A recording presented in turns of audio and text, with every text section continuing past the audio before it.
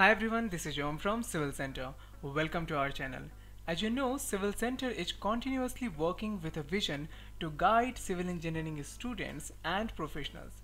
And in this series, we are making a number of YouTube videos on various softwares. If you want to take professional trainings from us on any particular software, then you can find the details in the description. Now let's come to today's video. So there are a lot of people who were asking whether we can import a TSD model in Tekla Structures or not. And if yes, then what are the things that can be imported?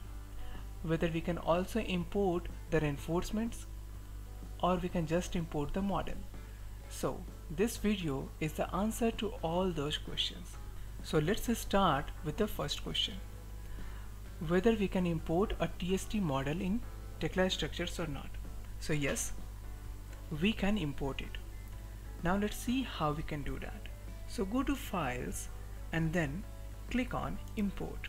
Here you will find an option with name Tekla Structural Designer. You have to go over here.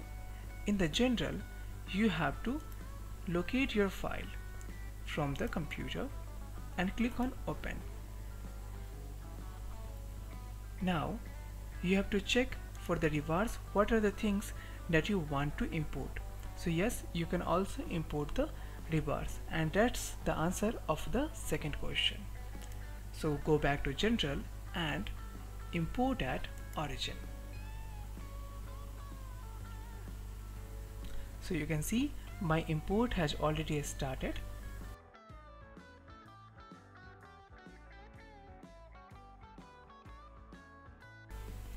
Now you can see the status is saying that import complete. So my import has completed. Let's see what are the things that has been imported.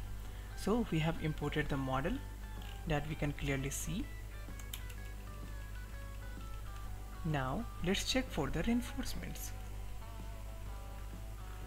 So we have our reinforcements in the columns and the beams.